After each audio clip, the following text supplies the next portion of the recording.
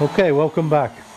These are the legs. What I'm doing now is just putting a little radius on the 3 exposed corners of them before we start screwing the frames in place. It's not strictly necessary. I think it just makes it look a little bit more attractive and also reduces the risk of chipping the corners. So down the 3 exposed corners, don't forget to leave the internal one square to fit the frames up against, and then we can actually start screwing it all together.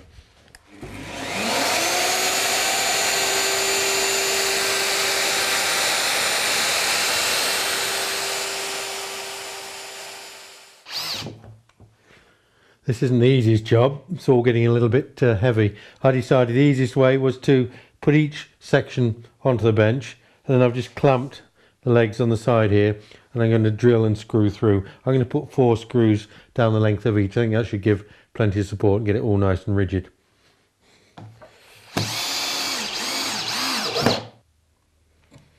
Put these at a slight angle because of the internal frame. We've got plenty of meat to go out in the legs, so should be no problem. Now it's the same procedure for the front panel, except on this one it's even more awkward to get the drill bit and screwdriver bit in because of these uprights here. So I just put an extension on the drill. It just gives me a little bit extra leeway.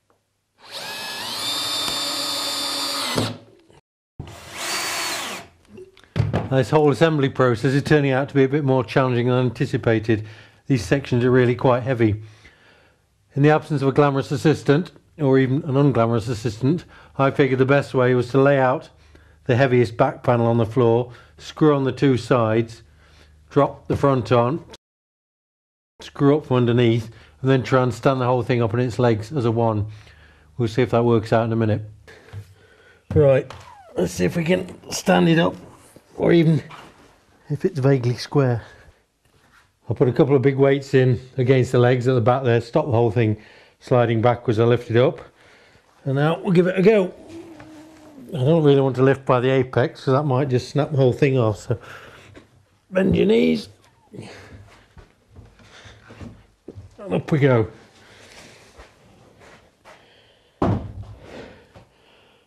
Wasn't too bad. Alright, let's have a look what it's like for squareness. It's actually not too bad. Just a fraction out, but we can square that up when I put the base in. I'm going to put a solid ply base in, and that will pull it all square. I think the next job is to get the doors made, because that's quite a big job. We'll get that one out of the way. I'm just making up the frames for the doors. For this I'm using the 45 by 32 material. I'm just putting a single screw in each joint, but I have put a little dab of waterproof glue on the end of each just to get a little bit more strength, but it'll gain its strength when we put the cladding on.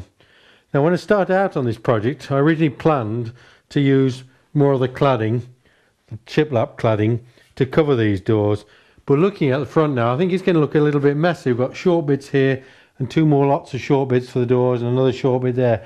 I think it's just going to look a little bit odd, so I've changed my mind. I'm going to try some tongue and groove run vertically. We'll see what it looks like when it's finished. If you don't like it, you can go back to the original plan, but I'm going to try this straightforward tongue and groove material. So this is the material I'm going to use, which is standard tongue and groove, which slots together much in the same way as the shiplap. You can see I've actually got to use 5 pieces to get the width I want, and although I want some overhang, I don't want this amount of overhang, so I'm going to trim a bit off both edges rather than trim it all off one edge and leave an odd tiny little piece on this side. Centralise it and trim the same amount off both edges to leave the amount of overhang you want. You could use a circular saw to cut off this waste, but I think on these narrower pieces where there's not a lot of support, I think it's safer to use a jigsaw. Once the pieces are all the correct length, you can start nailing them onto the framework. Use the nail gun again, and I'm just putting a couple of nails in the 2 narrower pieces and then 1 nail in each of the wider pieces, again to allow for some movement during the warmer months. You notice I've used a clamp just to pull the joints up tight while I nail everything on. Okay, so that's the 2 doors nailed up now. To finish them off, I'm just going to run around the outer edges, all these cut edges, with a little router with a 45-degree chamfer bit on it, and just chamfer off all the edges, put a little V on it like the actual V on the tongue and groove itself. I think it'll just neaten it up considerably. There you go, one routed, one not. Hopefully you can see what a difference that's made.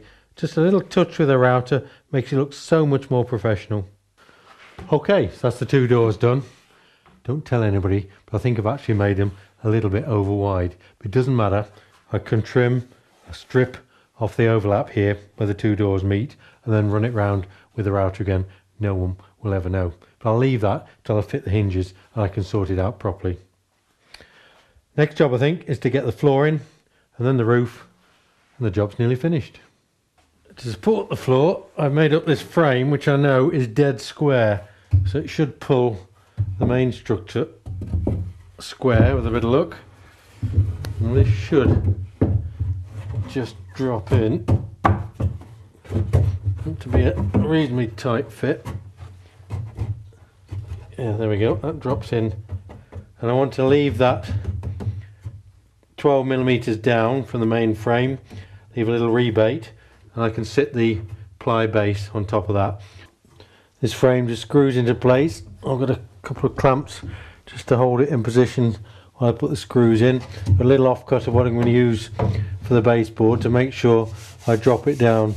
A little rebate here so the base then ends up flush with the rest of the frame. So just screw these in. I'll actually just hold it with three either side for now. When I put this finally on site and assemble it for the last time, I'll probably put a few more screws in to hold this frame really secure. To cut up these big sheets of ply, I always use a circular saw. It's much more accurate than trying to do it with a jigsaw. You don't have to clean up the edge afterwards. In this case I'm using a plunge saw, and I'm going to use it on a guide track like this. All I have to do is lay this on the line they're already marked. No need to clamp it down on thin stuff like this, just drop it in place. The rubber underneath will hold it, and then put your saw on and make the cut.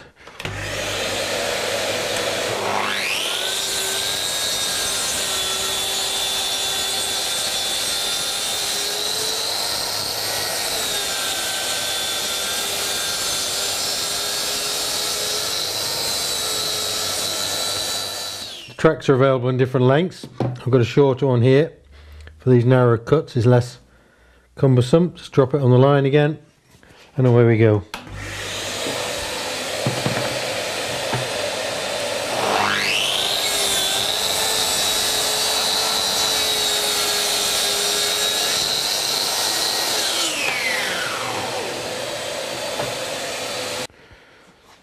With a bit of luck this should now just drop into place, and hopefully I've made a better job of measuring it than I did with the doors. Look at that, look at that. Perfect, and flush with the frame all round. I'm just going to cut a couple more pieces of the ply for shelves higher up. Right, the roof's next, and that's dead easy. We're going to use plywood again, and we need support though, so I've put in a ridge piece, which is a piece of the 45 by 45 material, just screwed through from either end. Just got to fix this one in place. When you drill through, I'm just using a single screw, when you drill through just position the hole carefully so you miss the screw that's holding the two halves of this frame together. So just position that in line, and away we go. Just pull it up carefully.